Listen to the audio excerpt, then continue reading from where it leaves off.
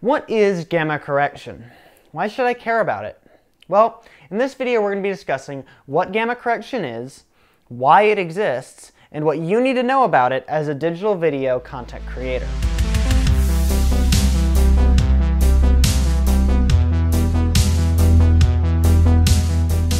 The first thing you need to understand is that the human eye does not perceive luminance in a linear fashion. For example, if I point this light at this piece of paper, and then I turn on a second light, I can see that the paper does get brighter, but it's not twice as bright. The difference between 101 light bulbs and 102 light bulbs is barely anything, while the difference between one light bulb and two light bulbs is very significant. But although our brains distort relative luminance in this way, it doesn't seem weird to us because it's just what we're used to. We've seen it this way our whole lives. Cameras, on the other hand, are a little bit different. Most cameras nowadays use a digital image sensor, which is essentially just a device that measures how much light reflects off of it during a certain period of time. Since light exists in discrete packets of energy called photons, you can think of a sensor as just counting how many photons hit each photosite or pixel during a certain period of time, and then it stores that information into a file. But since a camera sensor is just counting how many photons reflect off of it, it naturally perceives light in a linear fashion. Twice as many photons means twice as much luminance. Pretty simple. Right now you're seeing the world how a camera sensor sees it, and we can verify this. So again, I have a piece of paper illuminated by a light, and I can measure the brightness. And I turn on a second light, and this time we can see that the paper does in fact get twice as bright. And this is because our camera sensor is seeing the world in a linear fashion. Twice as many photons are bouncing off the paper into the camera, so the camera perceives it as being twice as bright. But if you look at the world the way a camera sees it, you'll notice it just looks weird. And that's because you're seeing a world where the relationship between light and brightness is linear, and that's just not how our eyes perceive the world. So naturally it just looks off. But the thing is, this isn't actually a problem on its own. And that's because in order to actually view the images produced by our cameras, we have to look at them through monitors. A monitor receives a brightness value from the computer and then illuminates or dims its pixels accordingly. The pixels on a monitor change brightness in a linear fashion, so twice the luminance into the camera means twice the brightness out of the monitor. And since the light coming out of the monitor is being interpreted by our human eyes, we'll see the image on the monitor in the same non-linear fashion as we see everything else. So where's the problem? Well, the problem with this process is that it creates banding.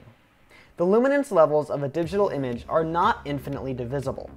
For an SDR image, you have 256 distinct levels of brightness available to you. There's no such thing as a brightness value of, say, 127.5. It has to be either 127 or 128, no in-betweens. When we display this image on a monitor, our eyes distort the luminance values we're being shown, like we discussed before. You can notice that a huge amount of our 0 to 255 scale is being wasted on the highlights of the image, leaving almost nothing for the shadows. The result of this is that the image will have ugly bands of color in the shadows, due to the lack of granularity in the 8-bit container. What we want to be able to do is distribute the luminance values according to how our eyes will perceive the light, not how a camera would perceive the light. This is where gamma correction comes in. We solve this problem by adjusting the values stored in the file according to a mathematical curve. Essentially, whatever luminance value the sensor reports for a given pixel, we run that value through this mathematical expression and then store the result. Then, when displaying the image, our monitor runs the signal through the inverse of that function and displays the outcome. The result of this is that our eyes perceive the same image as before, except that the range of available luminance values is distributed evenly according to how our eyes perceive the image, not how our cameras and monitors do. In short, we're using what we know about human eyesight in order to store digital images much more efficiently than we could otherwise. So if our cameras and monitors do all of this automatically by default, why is it important to understand gamma correction when you're creating digital video? Well, because there isn't just one universal gamma curve that's used for everything. There are a wide variety of curves that are used for a variety of different purposes. The most common gamma curves you'll see today are the gamma 2.2, 2.4, and 2.6 family. These curves are used for the vast majority of digital video. If you don't know what gamma curve you're working with, it's probably one of these. For example, the standard for YouTube is gamma 2.2. Another popular family of gamma curves are the logarithmic gamma curves. There are a lot of these, since essentially every camera manufacturer has their own unique curve. However, these all perform essentially the same function. The purpose of these curves is to squeeze a larger dynamic range into an SDR video container. By using a more extreme curve, it's possible to compress a much wider range of luminance values into the signal, especially in the highlights of the image. If you shoot in log, you'll probably notice that the image looks really flat when you play it back. This is because the image was captured using a log gamma curve, but is being played back using a more standard gamma curve, like 2.2. In order to view this log image correctly, you'll need to use software to convert one gamma curve to another. Color grading software like DaVinci Resolve has color management that can do this for you, or you can download a conversion LUT from your camera manufacturer's website. These gamma curves aren't designed to be viewed as is. They're designed to capture as much information as possible and then be converted into a less extreme gamma curve. Even after the log image has been converted into a more standard gamma curve, it's still possible to access that extra information that was captured in the highlights.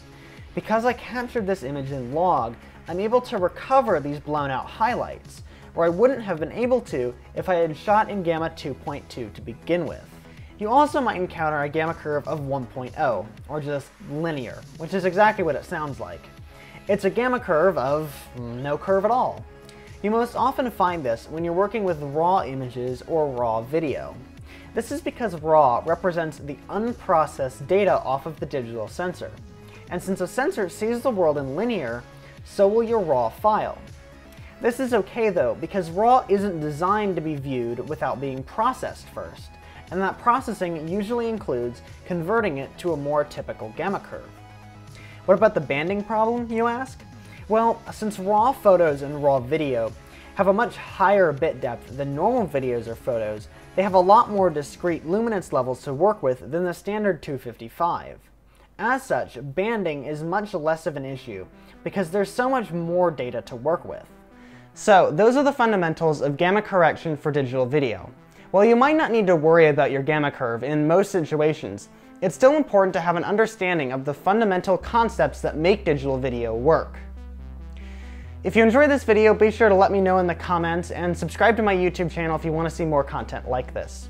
Anyways, my name is Cayman Crocker, signing off.